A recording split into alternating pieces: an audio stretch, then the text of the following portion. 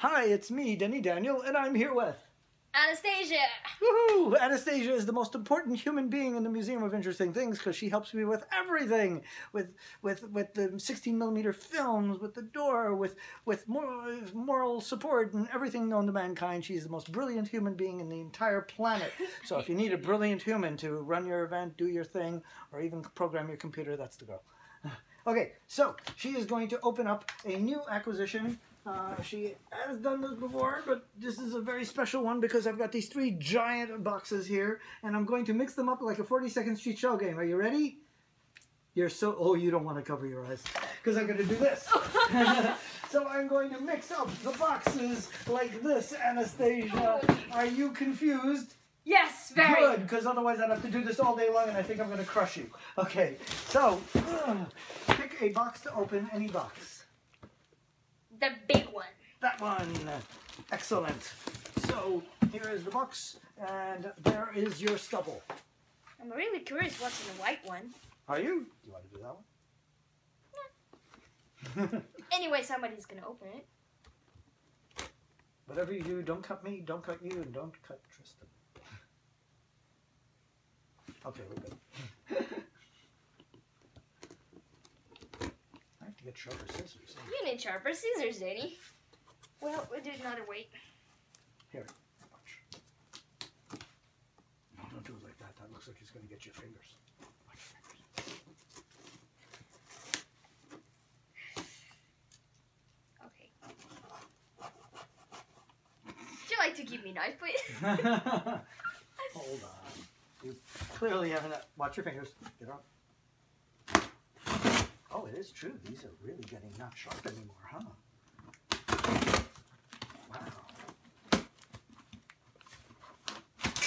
Oh. Okay. Okay, I guess I'll have to take those to my dad, who's really good at sharpening scissors. Woohoo! That's so much paper. Oh, there's a little box in there. So this crazy box is only to hold that little box? You are kidding. That's ridiculous. Is it still good? It's like a small tiny box in there.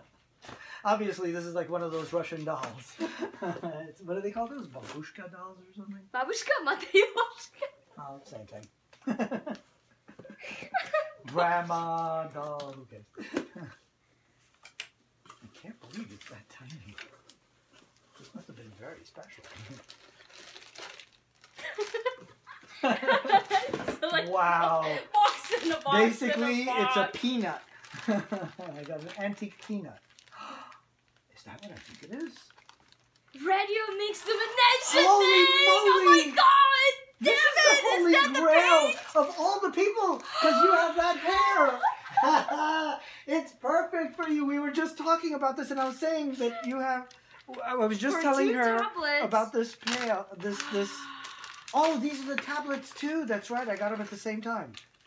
This is incredible. So if you guys don't know, the Radium girls were these girls that painted the handles of watches back in the early 1900s with a glow-in-the-dark paint that had radium in it. And the managers told them to lick the paintbrushes in order so that the paintbrushes would be sharper so they could paint the watch handles. But it had radium, so they got poisoned horribly, and literally they were painting their faces with this stuff. So they got really sick. They got really sick, and their like faces were falling off. It was so horrible, the radium poisoning. So believe it or not, I found the original paint. This is the touch-up paint for those radium.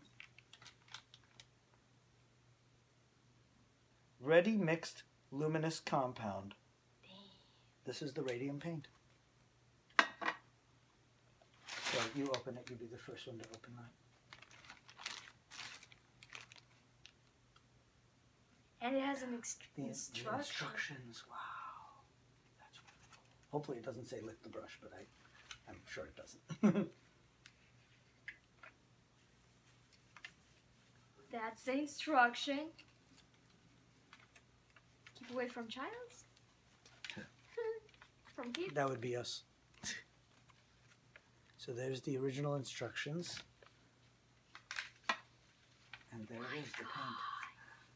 Wow, that is such a huge piece of history. Illumination. God. And it's like so like heavy too. Wow, that is heavy. Boy. So that is the paint from the Radium Girls, guys. Talk about the Holy Grail. This is for our Doomsday show, which we do every April at the Speakeasy. And we're going to debut this for that show. Wow, that is unbelievable. What a cool thing. And ironically, I was telling her how, you know, back then they were trying to feign innocence, the managers. We'll put it away after, so we do it nicely. Feign innocence. And I said to her, you know, look, you've got all this blue in your hair. How do you know in 50 years or 10 years someone isn't going to say that blue was actually toxic and has not radium, but some other material that will cause cancer or, you know, I don't know, bedwetting or something. Who knows? Bedwetting. She's completely dry, so I suppose it doesn't cause that. But who knows? Headaches or whatever. Who knows? Yeah, you never know. You never know. So we laugh at this or we say, oh my God, that was crazy. But the truth is we don't know what our products will do in 5 years, 10 years, or 20 years. So, you know, you always have to watch out. The other thing that she opened up is part of our Quack Medical Show. So this is just the canister for this, but these are the radium pills that people took.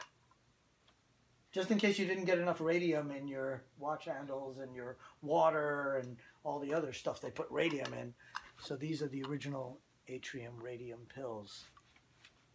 That's really cool. And it doesn't come with any in them. Big box. Yeah, ironically, you got the littlest item. I know that I think there was a pamphlet or something in there too, but I guess not. That might have been another purchase from another one of them. But that's the paint is the Holy Grail. That is one of the coolest things I've ever seen. And like I said, the irony, once again, the irony or the uncanniness. I think this would be uncanny of someone with blue hair opening up radium paint. Yeah, radium that's perfect. paint. You're the perfect person for that. Bye, world.